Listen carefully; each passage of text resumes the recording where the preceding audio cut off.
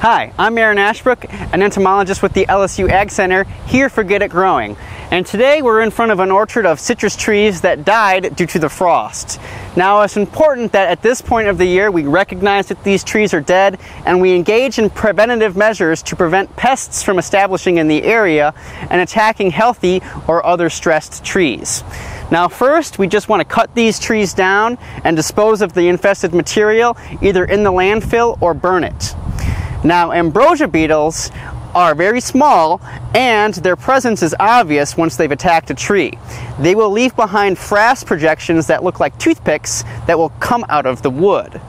Now, in order to protect our trees, we want to consider the stresses in the environment, whether that is standing water or the lack of water for our trees. They prefer thin-barked trees such as crepe myrtle, citrus, or figs.